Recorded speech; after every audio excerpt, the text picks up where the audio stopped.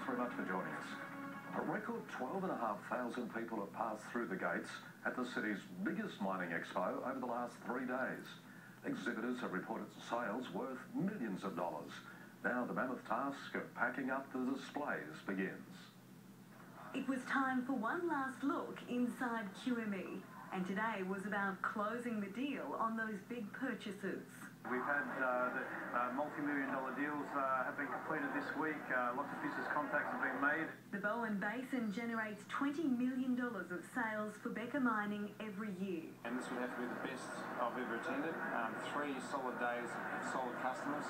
Record crowds poured through the gates of the 3-day event, and local companies are reaping the benefits. Very good. I think we've had good traffic every morning. Been really good. Alljack and Paints only started up 4 years ago. Yeah, it is good to get to see a lot of people without leaving town. They'll be back in 2014. So too will many others.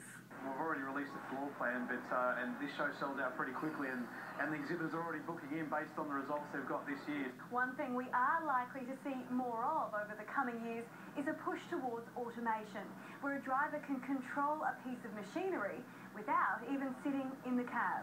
Sandvik is one of the first companies to offer the emerging technology. Predominantly it is safety, taking operators out of the underground environment and put them in a surface control room or an environment that's safe. Organisers will begin packing up the monster trucks and other exhibits tonight. Amy Williams, 7 News.